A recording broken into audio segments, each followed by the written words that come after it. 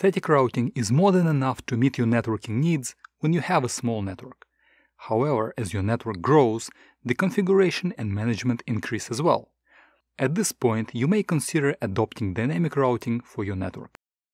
The main factors in switching from static to dynamic routing are typically budget, current network size and topology, expected network growth, and available resources for ongoing maintenance. Once you decided that dynamic routing is the way to go, there is a variety of supported protocols to choose from.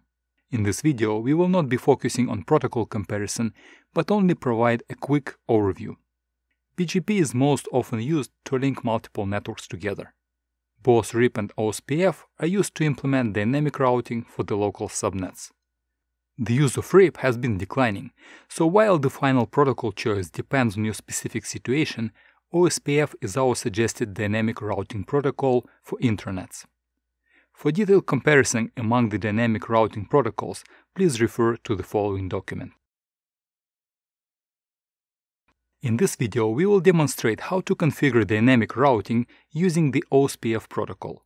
Let's start with the configuration steps for the FortiGate router managing a local subnet. FlowRun FortiGate has two interfaces connected to the network. Port 1 is the external interface connected to the gateway FortiGate. Port 2 is the internal interface connected to the sales subnet.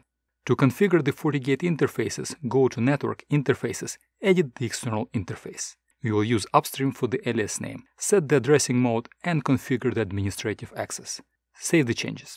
Next, configure FlowRun FortiGate internal interface. Specify the alias name, set the addressing mode, configure the administrative access. Enable DHCP server option if desired. DHCP mode will allow FortiGate interface to dynamically assign IPs to the internal computers. Now we are going to configure OSPF for the internal FortiGate. Go to Network OSPF, set FortiGate ID to the internal IP address. Create a new area by setting the following information for the area ID, type, and authentication. Then create a new network entry and set the information as follows. For our basic example, we do not have to configure the interfaces.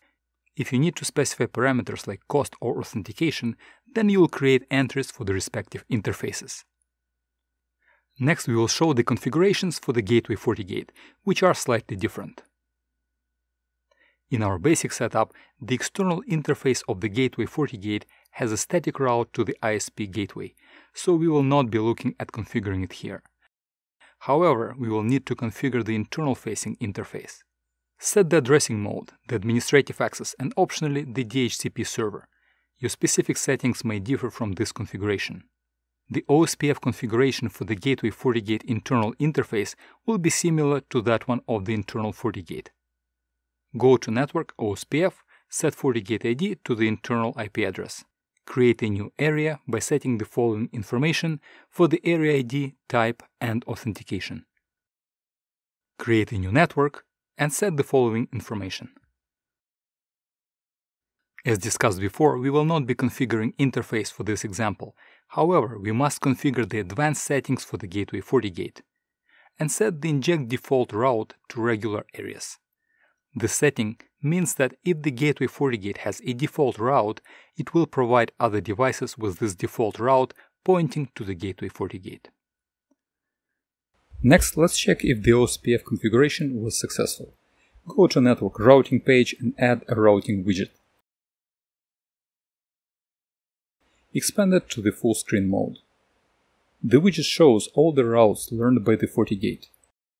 You can also use the command line interface to check the routing table for the OSPF.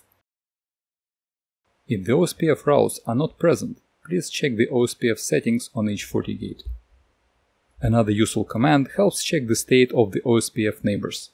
Two routers will only exchange information successfully if the state column value is set to full. Other values in the state column indicate that the routers are online but cannot pass updates to each other. And this can be the source of routing failures. Try running a ping command to make sure that the router is reachable. Make sure the MTU size for the interface is configured correctly. You can also check the OSPF settings and make sure the network type and, if applicable, timers are set correctly. For additional information about OSPF configuration, please refer to the online documentation. And this concludes our video. Thank you for watching.